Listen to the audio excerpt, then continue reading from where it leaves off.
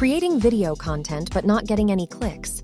Let's fix it together by making your thumbnail stand out and getting more clicks and views using 2 free AI tools, Easy AI Studio and Stable Diffusion. Let's get started. Step 1.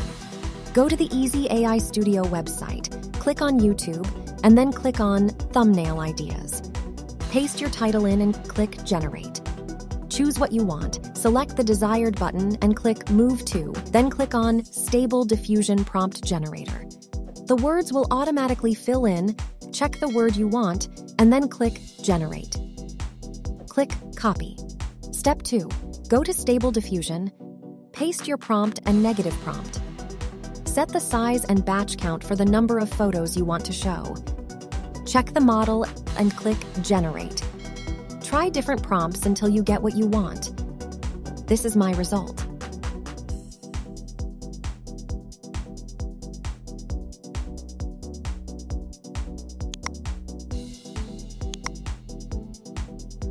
If you enjoyed this video, please like, subscribe, and click the bell icon on my channel for more great tutorials.